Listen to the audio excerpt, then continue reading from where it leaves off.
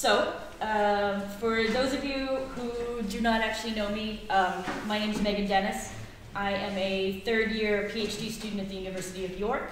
My research is broadly involved with digital archaeological ethics, and today I'm going to talk you through one component of my work and my dissertation.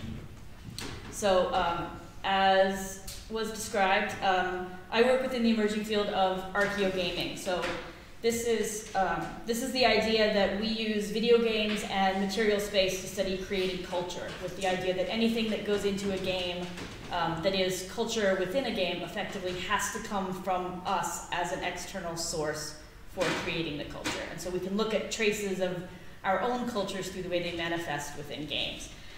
We also use game spaces to engage with archaeological concepts. We use them to create replicable excavations. We use them to test theoretical models. And if you're interested in looking what we are doing as a field beyond the papers that we had in the session today, I would encourage you to look up the archaeogaming hashtag on Twitter, or to go to the Value Foundation website, where they have a lot of previous work, previous talks stored, so you can kind of get a sense of where the field is and where we've been emerging. And now that I have made those particular plugs for everything, these are the four big questions that I'm attempting to answer in my dissertation. First, how are archaeological ethics present or absent in video games?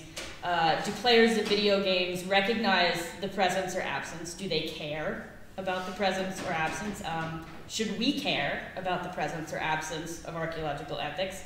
And most importantly, does participation in unethical practices via video games influence the perceptions, attitudes, and behavior towards real-world archaeology and heritage? And this has been an interesting process for me. So because video games are an experiential media in which players are effectively actors situated within a virtual world, they potentially have agency, and they're asked to engage with the content of those worlds in different ways than they would through the passive reception of other types of media. So film and television, you can be quite a passive receiver. The information is provided to you, you take it in through your eyeballs, and then you make decisions on it, but you don't actually have much say in how the process actually works. Whereas in games and archaeology, you have to be much more of an active participant. So what does it mean for players that they have this relationship with archaeology in games, and what does it mean for us as archaeologists? So as one component of my attempt to answer these questions, I conducted an internet-based survey. It ran for 30 days in the spring of 2017. I pushed it out via social media. I went through communication with a number of archaeology departments worldwide. I went through direct contact with game developers. I think the most surreal moment of the process for me was when one of the devs for Riot tweeted this out to like their 70,000 followers, and I suddenly saw my survey results go like all over the place. That was crazy. And I went through advertising in internet and physical spaces where game players communicate and congregate. So actual game-playing cafes, comic book stores, as well as online forums, and what us olds would call bulletin board systems. Out of that, I received over 500 responses, 428 of which were complete. So surveys that were incomplete were not included in my analysis because due to compliance with my ethics policy, it stipulated that non-completion of the survey, which meant not finishing the survey, was a potential option for you to opt out of having your data used. So while I retained the non-completed responses, I'm not including them in the data. The surveys allowed for open answers for about half of the total questions, which made 4,677 lines of textual response. Every single line of which I put through a process of open coding based in grounded theory and textual coding, and facilitated through NVivo. In the survey, all participants were asked to self-identify as one of four potential categories: either as an archaeologist, as a person who plays video games, as an archaeologist who plays video games, or as someone who considers themselves neither an archaeologist nor a video game player. So I'm going to go over some very preliminary results out of this survey and show you the places where these four groups come together and where they diverged in their opinion on representations of archaeology and archaeological ethics in video games. And at the risk of blowing anyone's anonymity, is there anyone in here who took the survey? Some hands, a couple people who took the survey? Okay, all right. Well, hopefully you'll either see yourself or not see yourself in this process. So, the first group that we're going to look at are archaeologists. So people in this group do not self-identify as playing or engaging purposefully with video games or games media. But as you see from this quote, that doesn't mean that this group is unaware of or unfamiliar with some of the representational tropes of archaeology in video games. The responses still very clearly showed that they were aware of games media. This group was only 13% of completed respondents, which I thought was kind of interesting in terms of how the numbers played out. They were largely concerned with representational issues. They care about how archaeology and archaeologists appear in media. They have experienced the transmedial reality of archaeology, that representations in films and television have impacted what representation in games look like, and that now we're back in this sort of feedback loop where now the way that we show archaeology in games is starting to affect the way that it's shot in film and television. So it's going the other direction. Interestingly, this group is also really grounded in the idea of their own expertise and expressed a feeling that they had a superior grasp of fact versus fiction. And there was a large attitude of dismissiveness towards the non-archaeological public's ability to distinguish fact from fiction. So they gave me a lot of adamant responses that archaeologists have a duty to challenge fictionalized representations of archaeology and a responsibility to effectively set the public straight about what it is to be an archaeologist. So the second group that we're going to look at are non-archaeologists who self-identify as players of video games. These were, there were some questions within the branch of this survey that allowed participants to clarify what they meant and by their self-identity and how central the identity was to them. And so this group, they were allowed to identify how central video game playing was to their personal identity. And there was a lot of stuff in there that is not necessarily archaeological, but is definitely interesting to look at as far as how that group self-identifies. This group is about 31% of respondents. It showed that outside of the formally trained world of archaeology, that opinions were really mixed on authenticity.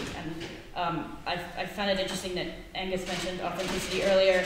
I really wish that Tara Cobblestone, who was initially going to do a paper in the session, could have been here, because she's done a lot of work on what archaeological authenticity in media means, especially in games media. So if that's something that you are thinking about or concerned about, I would really suggest that you look up her work, because she's done a lot of really great work on that.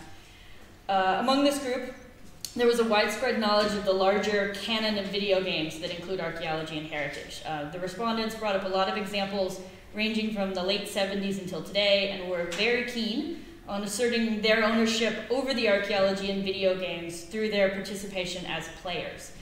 That said, there were some really serious misunderstandings of the role of archaeologists in developing games that include archaeology. There was an overassumption of the participation of archaeologists in the development process, and confusion over why, as archaeologists, we get upset with bad archaeology in video games, since they believe that we must obviously be involved in this process, which I think a number of us in the room right now know is not the case. So the third group that we're going to look at are these people who self-identified as both archaeologists and video game players. Again, participants were given the chance to detail how central each of these labels were to their conception of self. And within this group, more participants centered their identity on being video game players, and noted that while they work in, study in, or research in archaeology, they don't consider being archaeological knowledge makers to be the defining feature of their self-identity. Which is, I think, something as a discipline that I'm not sure if that's centered in the idea that we have started to think about archaeology as profession versus vocation versus calling. I don't know. I think there's something there. So this group was, again, this was about 34% of the completed respondents. And this group was really, really wordy. If you participated and you were in this group, y'all wrote a lot of stuff. There were a lot of anecdotes about game playing and archaeology and how these things were entwined in people's lives. There was a lot of emphasis that day to day they mediate their position between archaeological knowledge producers and archaeological media consumers, primarily through humor. The term eye roll came up a lot. I had to code the word eye roll quite a bit. As well as a desire to counter representational issues. One quote that I really liked was, "When I get asked if I'm like Lara Croft, I roll my eyes and say, sure, let me just go get my short shorts and pistols. I left them in my office." So there's a lot of personal conflict expressed in their responses. They recognize the poor representation they're being provided, and they recognize that the archaeological choices that they make in games run directly counter to how they behave in their professional lives. But they still love the games. They still enjoy playing the games. They very much embody Anita Sarkeesian's message in looking at women in video games, which representationally share some of the same problems and conflicts, when she says it's okay to be critical of the media that you love. This group, I felt, was really encompassing that as an idea about how they approach everything. The final group with the survey were the non-video game playing non-archaeologists, who, believe it or not, made up 11% of the survey sample, because some people will answer a survey about anything. This group was asked, because they don't play video games, where do they get their information about archaeology and archaeologists? And television, far and away, was the biggest place that they named. And they recognized, though, that there was a disconnect between television archaeology and what they thought real archaeology probably was. And what I thought was interesting about this group was that despite self-identifying as non-archaeologists, when they got to the open section of their questions, many actually revealed that they had formerly been in the sector. They were retired, they had left academia, they were employed in contexts like museums where they didn't consider themselves active archaeologists anymore. I think that brings up some really interesting questions about how we view ourselves and our roles in archaeology, and what it means for the way people go in and out of ideas of professional identity. Having looked at where these groups differ, the places where they intersect, let's look at that. So responses show that video game representations of archaeology have become transmedial. They're now outside of games themselves and in the wider culture. The responses show that there are concerns across groups about what is real and what is authentic and what that means. There was a cross-group emphasis that video games should be fun. One quote I didn't list but that I love was about how a game spent watching a big digger for weeks and not finding anything was probably also not a fun game. So anybody who's ever done a watching brief, do you want to play a game of a watching brief? Probably not. The biggest thing they showed in total was that video games impart more direct experiences of archaeology, but that they're still not selling it as a field the same way that television is. TV is still beating games in terms of immediate recall, which is interesting in light of the fact that the games industry is now a larger monetary producer hour for hour and dollar for dollar than the television industry. So, what's next? I'm taking this data and combining it with the results of content analysis concerning ethical representations in games, and with additional interviews and gameplay sessions, and my goal is to use these combined methods to determine what it would take to create and implement a video game that fulfilled both the criteria of being fun and is ethical in its representation of archaeology and archaeologists. On top of this, I'm working on a code of ethics and best practices for digital archaeology, and for archaeologists specifically working in gaming and virtual spaces. And as was announced yesterday, I'm working through CAA on the board as an ethics officer, and I'm working through SAA as a member of the ethics committee to attempt to find ways to make it easier for digital archaeologists to situate their work in a solid base of ethical practice. So cross fingers. This time next year, I'm going to demo the ethical archaeological video game. So I hope to see you all then. I want to thank Sarah Perry, who's my supervisor, for supporting this, the members of the hashtag Archaeogaming community who day to day talk about this stuff inside and out, and special thanks to my colleagues from the University of York who came today and helped me make sure that I finished my paper.